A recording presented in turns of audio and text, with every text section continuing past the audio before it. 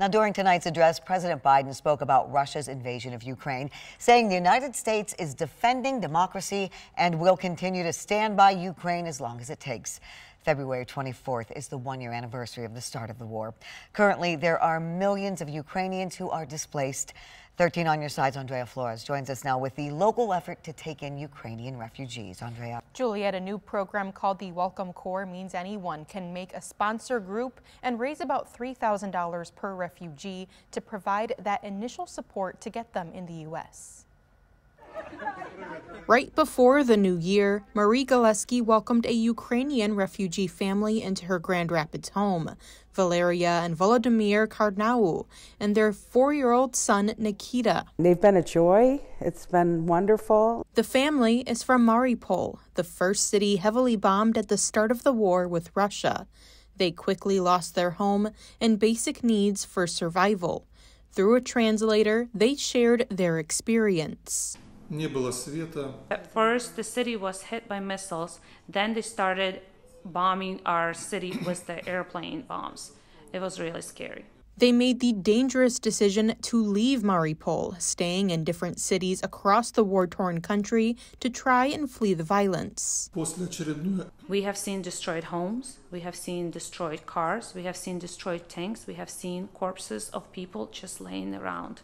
It was really horrible, and we still do not believe our luck or God how we managed to get out, because we were just literally lucky to get out and get through. They say they were blessed to get to participate in this refugee program. Now they're all learning English. Volodymyr is interviewing for a job, and Nikita is at Head Start, getting ready for kindergarten. Their host, Marie, signed up for the Welcome NST refugee program at the beginning of the war. The amount of immediate devastation and the danger to people's lives just really touched me. Like, how would I feel if that was my grandson getting bombed? Welcome NST is one of the 200 nonprofit resettlement organizations that will now get to work with groups of private citizens to sponsor refugees to live in the U.S. The traditional resettlement process is limited by capacity, right, in a significant way. One of the biggest upsides and hopes, right, is that this private sponsorship option will increase the capacity of our country to welcome newcomers. Newcomers like the Karnaus, whose lives were turned upside down and changed forever.